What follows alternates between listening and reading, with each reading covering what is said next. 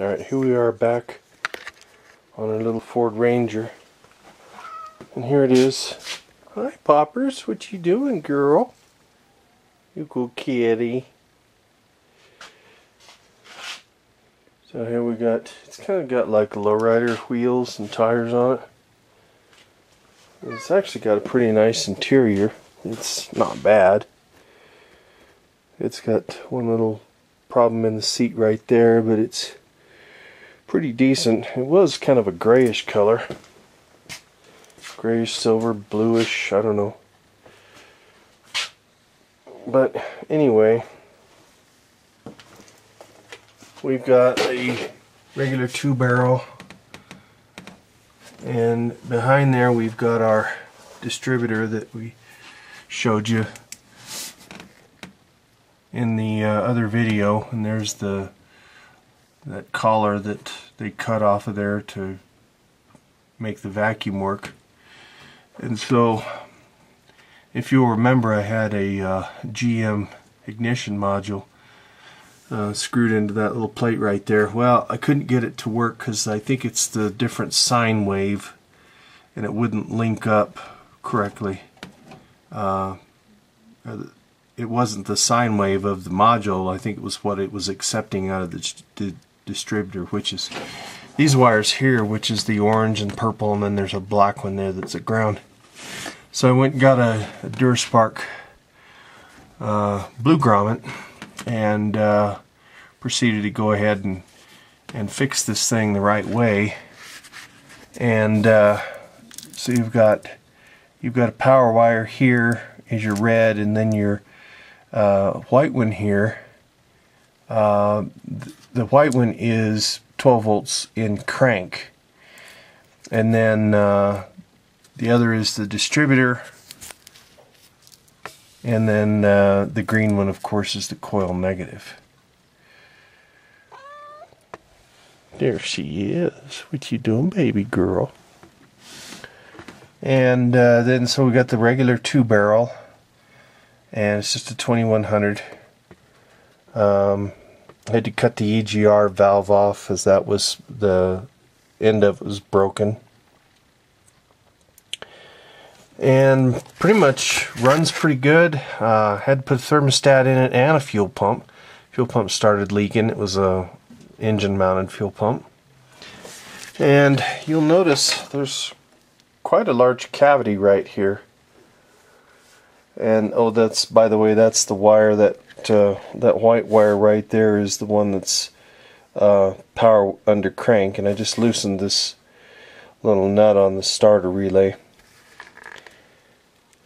And there's a ground wire there that goes down to the frame that I don't need, and then there's a power wire there that I don't need, and I'll tell you why. Oh, and I put a new blower motor in it, the other one's squealing. Alright, so right here, this is all the stuff that made it the EEC system, feedback carburetor system. And so you've got your idle control, which you can see the connector just rotted away inside there. And you've got your stepper motor for the idle. This is mainly for air conditioning. And then there's your throttle position sensor right there, which is mounted down there below that.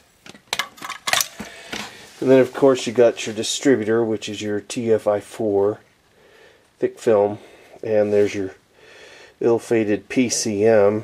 Here's your EEC connector, and there's, looks like that's probably an EC relay, and there's your 60-pin connector right there. And then of course in here, this is all the tab and tad solenoids and the barometric pressure, or the map sensor, I'm not sure what they called it. Look at all the electrical, look at all the vacuum lines. It's just piles of vacuum lines in this harness. This is all vacuum harness.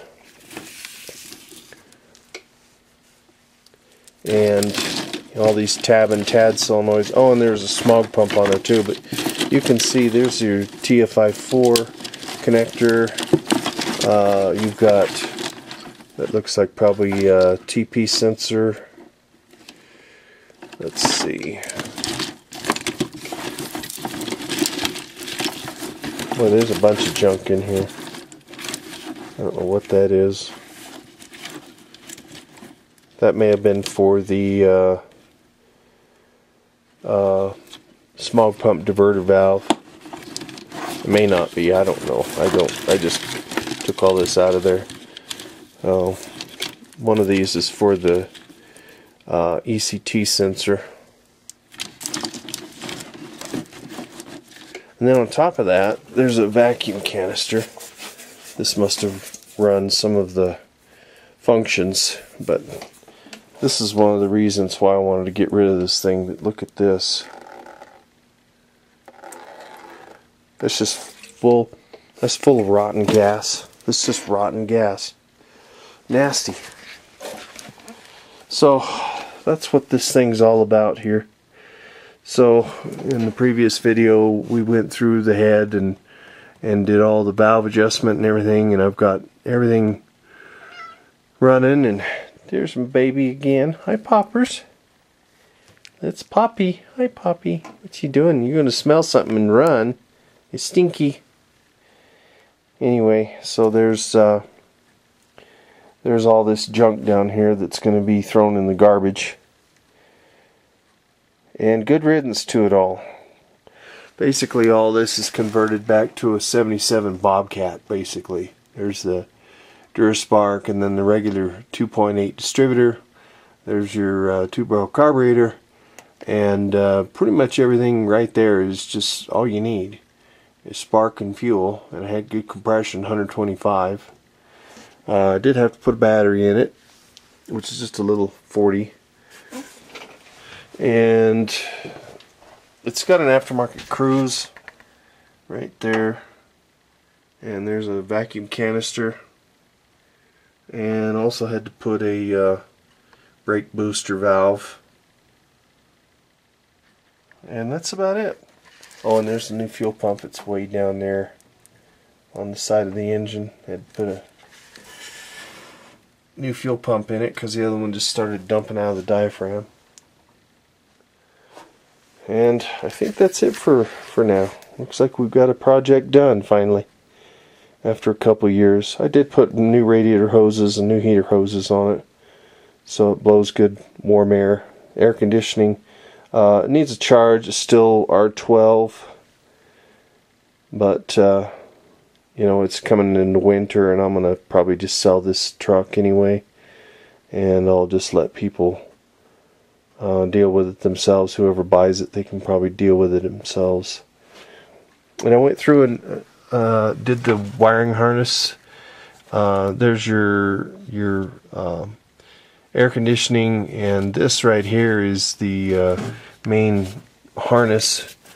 There's a couple of wires that I left open here just in case I were to need something. I don't know that I would, but I went ahead and left that in there just in case if I needed to strip that back and need 12 volts or ground. I don't think those are live anyway. I think they go to something else. But anyway, that's all she wrote. And we got another thumbs up for you. Thank you much for watching.